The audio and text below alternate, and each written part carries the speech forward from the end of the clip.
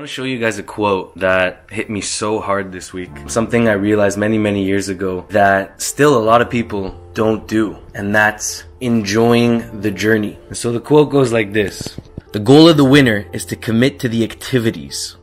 The goal of the loser is to commit to the goal. Now, what that means is that the person who's successful is focusing on the steps, focusing on what is required to get to the final destination. And the person who fails, the person who doesn't succeed, is the one who always has the goal in front of him and isn't focusing on what is required to do in order to get there. I resonate with this hard because I remember in my early 20s, right? Everyone's goal is to be a millionaire, and that was mine back in the day. And every day I woke up that I wasn't a millionaire, I remember this little pit in my stomach, and I wasn't enjoying my process. I was so preoccupied with getting there that I forgot what was required to do right now, and that affected my efficiency. So don't get me wrong, it's super important to set a goal, right? You can't get to a destination if you don't know where you're going.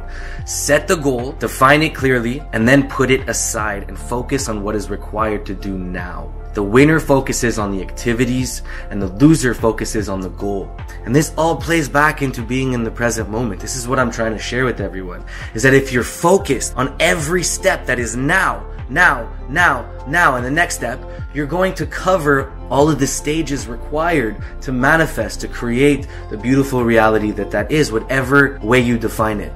Right? We think in our reality that the most effective people are the people that plan for the future and prepare for all possible problems that may come. Right? There's an infinite amount of problems. Yes, there's a certain amount in which you can prepare for, but at a certain point you have to stop and say, okay, I need to start living life in this moment. And you're going to see that if you don't believe me, towards the end of your life, every single person ends up saying, wow, I wished I would have been more present. I wish I would have lived my life more instead of always trying to get to that point. Because you're never living life if you're always trying to get somewhere. Set new goals. I encourage that. That's super important. But once you set it, put it to the side. You're not going to forget it. Okay, that's our fear, is that if we don't constantly remind ourselves of our goal, that we're going to forget it. We're not going to forget it. If it's your passion, if it's your destiny, if it's a thing that you've always wanted to do, it's going to be ingrained in your mind.